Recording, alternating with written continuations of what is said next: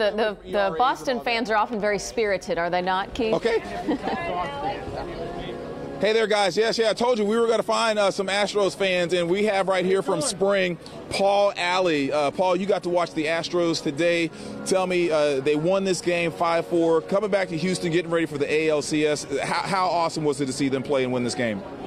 Man, I can't explain how pumped I am right now. What a great game that was. How the fans around us were just awesome, even though they weren't from, they're Boston fans. The people around here are fantastic. We had a great time, great sports, sportsmen sitting around us. Had a really fun time today. And I can't remember, were you here yesterday for the 10-3 loss? No, I was not here yesterday. Okay, so you didn't have to sit through that. I did not have to sit through that one. But I planned it well, though. You did. But having seen that, the 10-3 loss, they come back and they win here. Just how great is it to see them be able to pull that out and come back and be the team that we knew they were?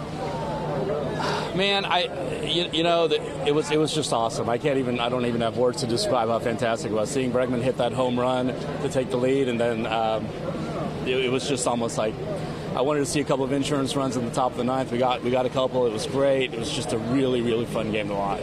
Got kind of touchy there at the bottom of the ninth. Didn't know what was going to happen in the park home run there, but it was just like, whoa, what just happened here? But we pulled it out. Astros, man.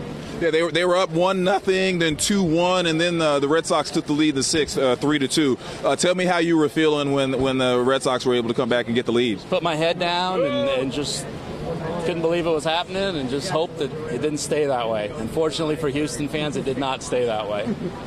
Who would you rather see them play, the Indians or the Yankees, and why?